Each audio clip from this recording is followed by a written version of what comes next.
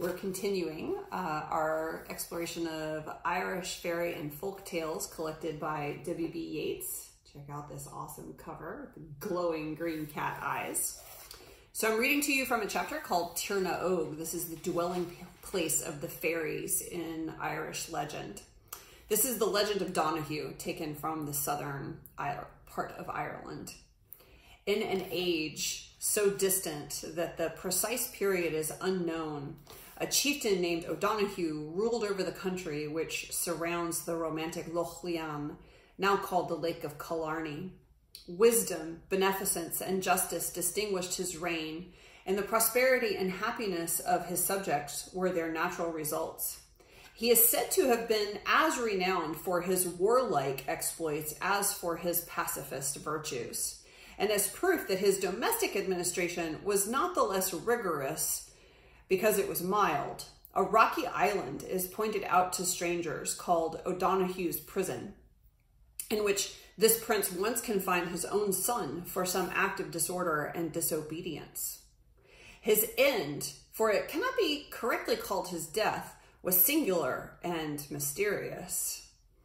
At one of those splendid feasts for which his court was celebrated, surrounded by the most distinguished of his subjects, he was engaged in a prophetic relation of the events which were to happen in ages yet to come.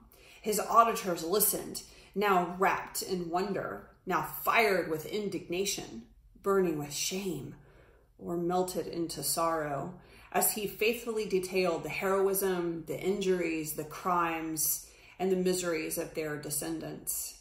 In the midst of his predictions, he rose slowly from his seat, advanced with a solemn, measured, and majestic tread to the shore of the lake, and walked forward composedly upon its unyielding surface.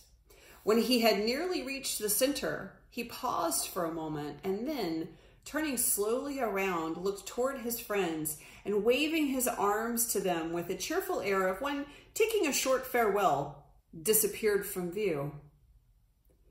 The memory of the good O'Donoghue has been cherished by successive generations with affectionate reverence, and it is believed that at sunrise on every May Day morning, the anniversary of his departure, he revisits his ancient domains. A favored few only are in general permitted to see him, and this distinction is always an omen of good fortune to the beholders. When it is granted to many, it is a sure token of an abundant harvest, a blessing, the want of which during this prince's reign was never felt by his people. Some years have elapsed since the last appearance of O'Donoghue. The April of that year had been remarkably wild and stormy, but on May morning, the fury of the elements had altogether subsided. The air was hushed and still, and the sky, which was reflected in the serene lake, resembled a beautiful but deceitful countenance, whose smiles, after the most tempestuous emotions, tempt the stranger to believe that it belongs to a soul which no passion has ever ruffled. The first beams of the rising sun were just gliding the lofty summit of Glenagh when the waters near the eastern shore of the lake became suddenly and violently agitated, though all the rest of its surface lay smooth and still as a tomb of polished marble. The next moment, a foaming wave darted forward, and like a proud, high-crested war horse, exulting in his strength, rushed across the lake toward Toomey's mountain. Behind this wave approached a stately warrior, fully armed, mounted upon a milk-white steed. His snowy plume waved gracefully from a helmet of polished steel, and at his back fluttered a light blue scarf.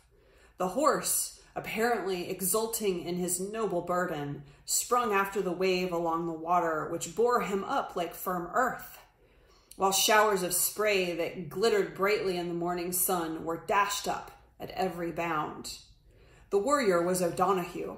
He was followed by numberless youths and maidens, who moved lightly and unconstrained over the watery plain as the moonlight fairies glide through the fields of air. They were linked together by garlands of delicious spring flowers, and they timed their movements to strains of some enchanting melody.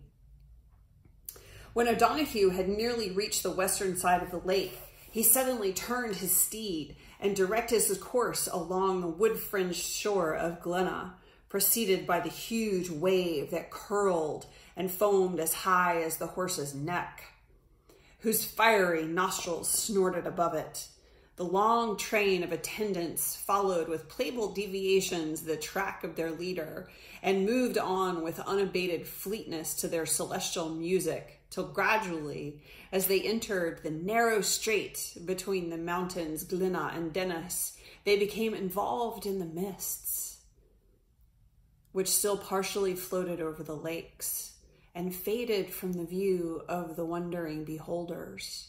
But the sound of their music still fell upon the ear, and echo, catching up the harmonious strains, fondly repeated and prolonged them in the softer and softer tones, till the last faint repetition died away and the hearers awoke as from a dream of bliss. Isn't that lovely? Here's the illustration from the story. There's O'Donoghue and his steed and his numberless youths and maidens chasing after him.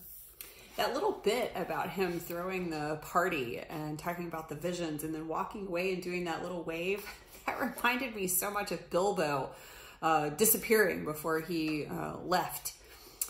Anyway, I hope you enjoyed today's story. More to come again tomorrow. I love you.